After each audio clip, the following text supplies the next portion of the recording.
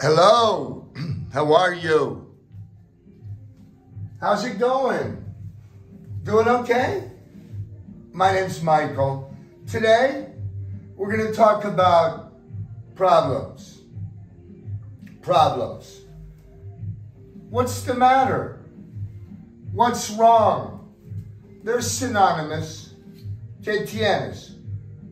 ¿Qué tienes? Now with the verb have, we use a noun. I have a headache. It's singular. I have sore muscles. It's plural. With the verb feel, we use an adjective. I feel awful. I feel excellent.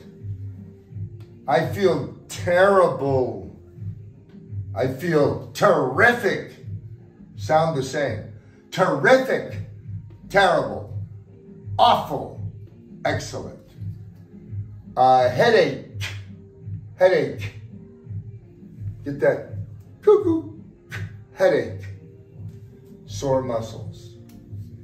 That's what's wrong. That's the problem. Toothache. Recommendations. This lesson calls imperatives grammar. That means there is no subject.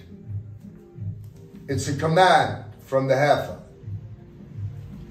There's only a verb. Don't work. No subject.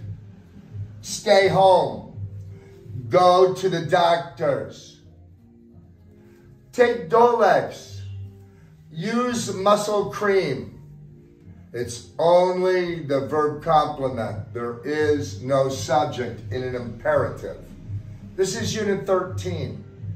Later, Deborah should, but now, just no subject. Recommendations for problems. Feel adjective, have noun. Unit 13, the grammar, the grammar. Come on, let's think about it. It's a good lesson. Think about it.